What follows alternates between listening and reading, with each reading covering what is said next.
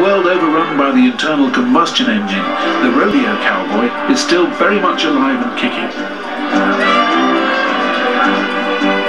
Once a year, Las Vegas plays host to the National Finals Rodeo, the self-proclaimed Super Bowl of rodeos.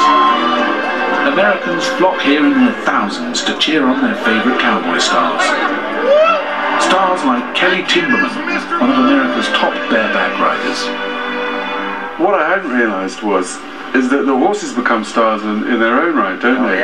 Because where I live, a bucking horse gets sold, and you lie and say he's never done that before. And down here, you know, with the rodeo, they're cherished. The better the horse, the more money that the cowboys can make. So we treat them like they're kings. I mean, they might perform 9 times a year, they might perform 30 times a year. Really? But very minimal. Without them, we wouldn't have a chance to do what we're doing here.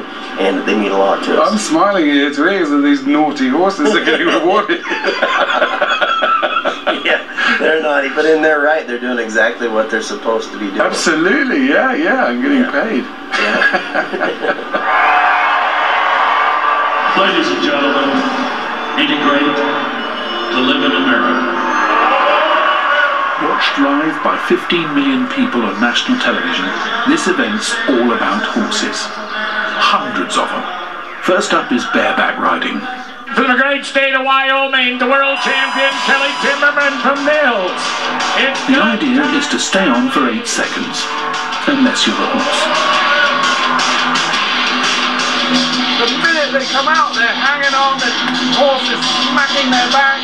I don't know how the judges award points. It all looks like a terrible accident. It's show business now, but all these events, bronco riding, barrel racing, steer roping, come from very humble roots, herding animals, farming if you like. This is an extraordinary thing for a boy from Dorset to behold.